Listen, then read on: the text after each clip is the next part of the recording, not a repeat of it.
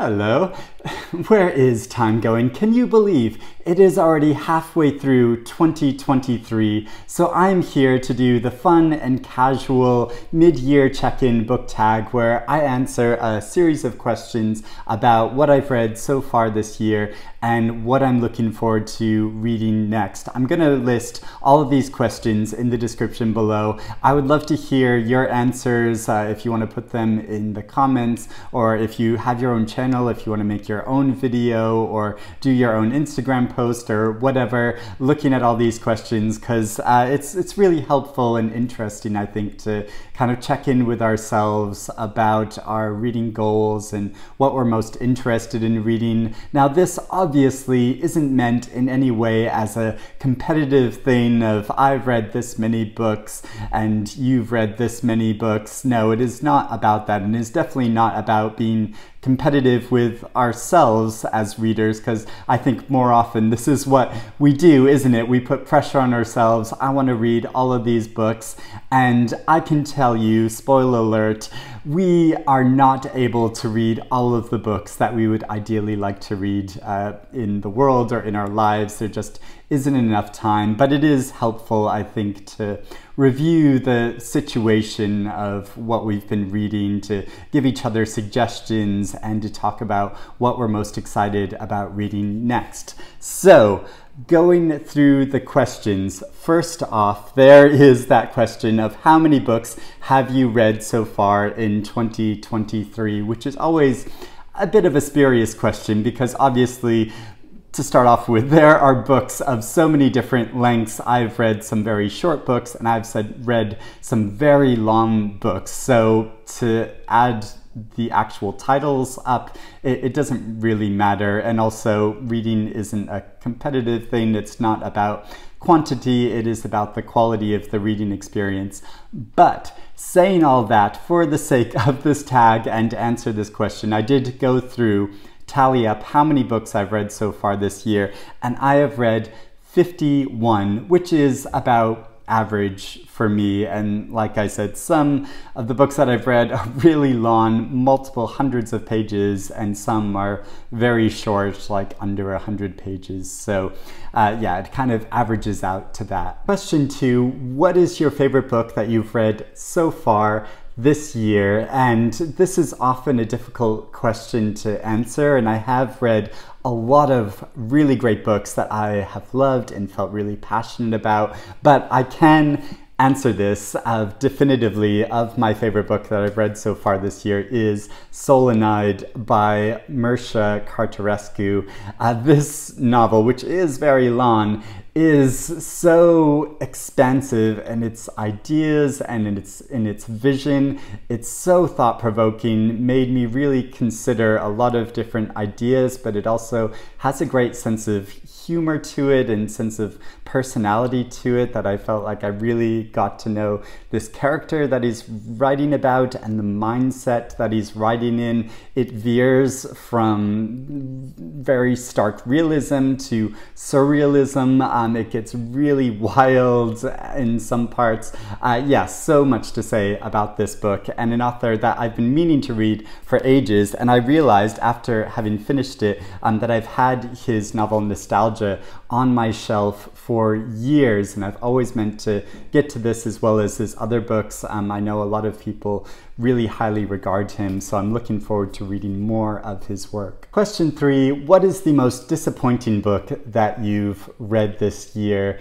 And I feel bad about saying this. I know I shouldn't feel guilty as a reader. If a book didn't work for me, then it just didn't work for me. But I have to say Ghost Town by Kevin Chen, just because I was really anticipating this novel. It's about a Taiwanese family, and I feel like it was just too ambitious in what he was trying to do in balancing all these different characters' lives and telling this story. Some parts of it are very dramatic, and there just isn't enough space allowed to show the complexity of this story, and it's actually somewhat offensive how the shorthand that is used to portray some of these characters and these situations. So I really wanted to get on board and support and love this book, but I just didn't. I read it as part of a book club choice, so it was really interesting to discuss this book. We had a really interesting conversation about it,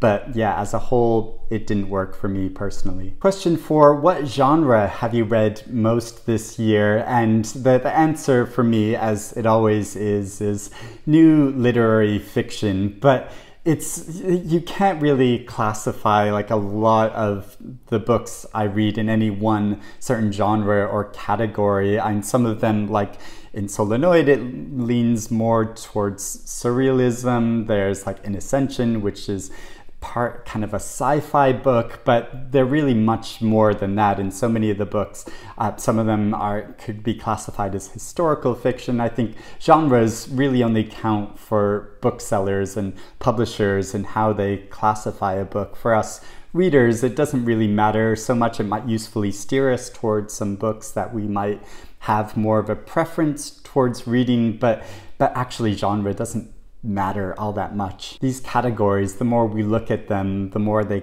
break down. Question 5, name a new favorite author that you have discovered this year. Now there is Mircea Cartarescu, who I'd never read before, like I mentioned before, but there is also Eva Baltazar. I read her short novel Boulder and was completely bowled over by it. Sorry for my corny joke.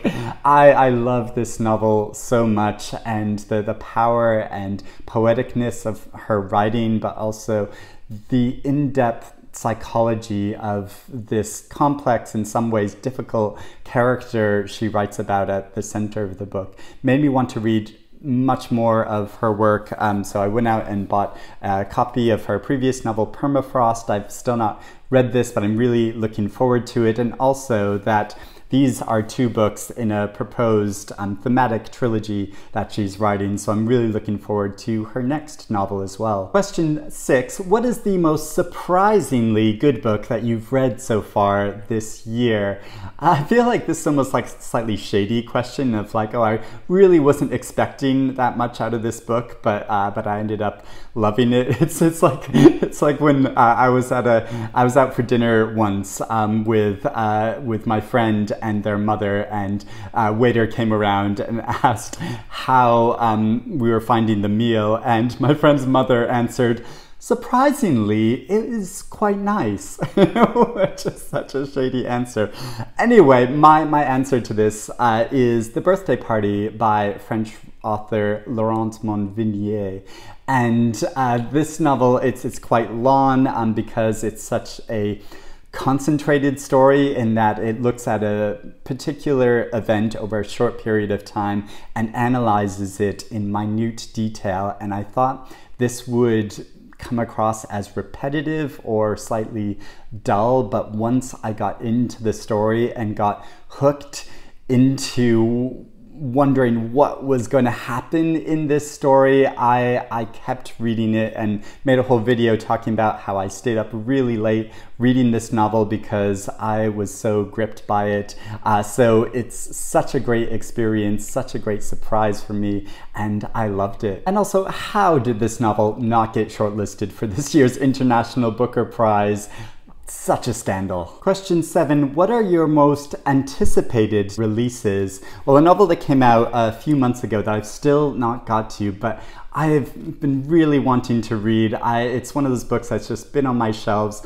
I don't know why I haven't read it yet. It's The 5 Sorrowful Mysteries of Andy Africa by Stephen Bororo, and this is about a teenage boy in modern day Nigeria and his wrestling with friends, with romance, and with religion. I've heard it's quite a comic and enjoyable novel, as well as evoking such a strong voice and sense of place, and dealing with a number of compelling issues. So I've been really wanting to read this. The author Max Porter and Camilla Shamsi, they're both big fans of this book. Yeah, really wanting to read it. Now, books that haven't been released yet that that I'm really looking forward to.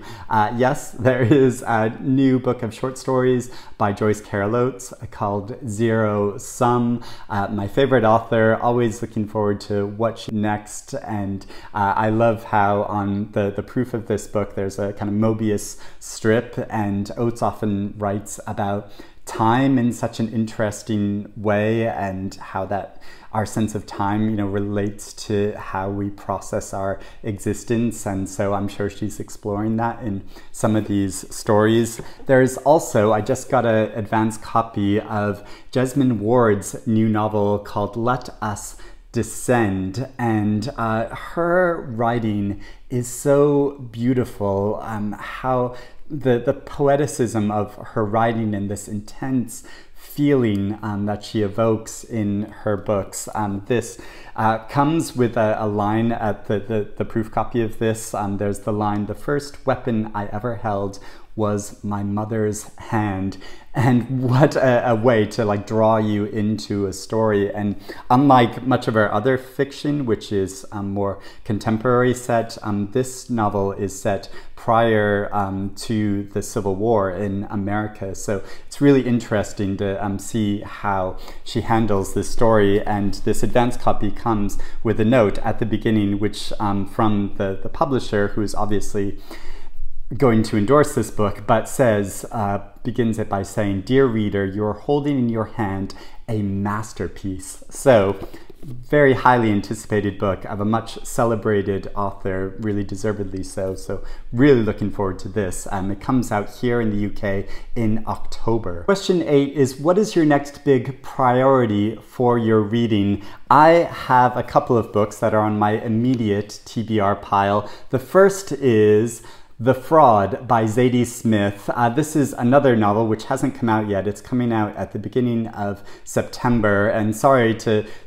be talking about books, you know, that aren't coming out for another few months, but I'm going to be reading this very soon for a particular reason, because in just over a week's time, I'm going to be interviewing Zadie Smith at a pre-publication event that's just for journalists and members of the media to introduce them to her new novel that's organized by the publisher. So I'm going to be having a conversation with Zadie Smith in a pub. I interviewed her a number of years ago when her novel Swing Time came out.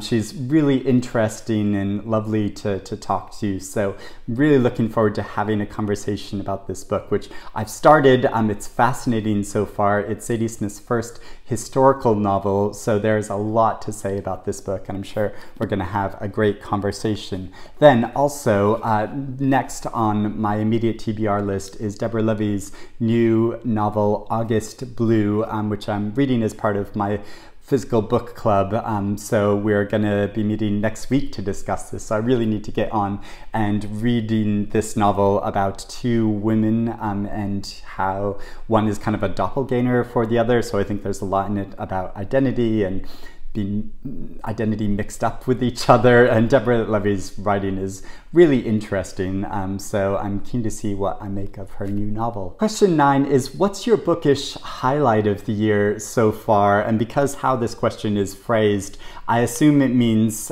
something around the reading experience or a bookish event rather than looking at a particular title.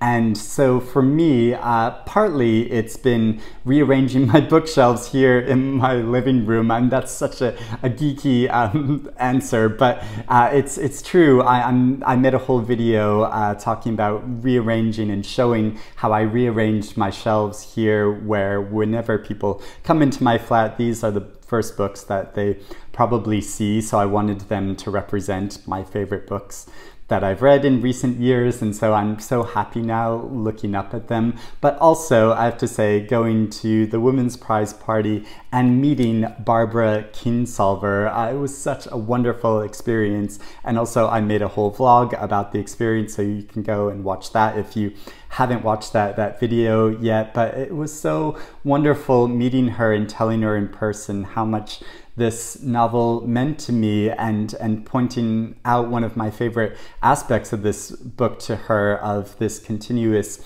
image and desire of demons throughout this book to see the ocean and how this comes to represent something so beautiful and powerful in the book of how he is looking to have experiences and live and see a vision of the world beyond the circumscribed experiences of what he was born into and the limitations that have been set out into him since his birth, to long to know something more of the world than what he has seen already, I think is such a beautiful message, and I was really glad I was able to tell this to Barbara in person, and we had a wonderful chat. I did want to do some video, have a video conversation with her, which she was initially glad to do, but then her publisher stepped in and said, no, Barbara, you should really rest. I mean, she's been doing so many events. If you follow her on Instagram, you'll see that she's been on this tour for months where she's given dozens and dozens of interviews, and it's really endearing how she showed in one photo how she's been living out of a suitcase and washing her clothes in the bathtub in between going to events, and showed a picture of that. I thought that was really sweet, and obviously shows how she's very down to earth, because I assume someone in her position could have sent out her clothes for dry cleaning, but no, she just rinsed them in the tub, and that was so great. So yeah, so wonderful to see her win the Women's Prize, to get even more prize attention for this book, and knowing that even more readers are going to be experiencing this wonderful novel now. It was so great. And question 10 is, what's a book you started this year and still need to complete? Now, I've been fairly diligent about finishing all the books that I've started, or at least the books that I really want to finish reading. There are certain books that I've DNF'd, and I'm sticking to my resolution. If I'm not enjoying a book, I'm just going to put it aside, because there's always more books to read, more books to get to. But there are a couple of books.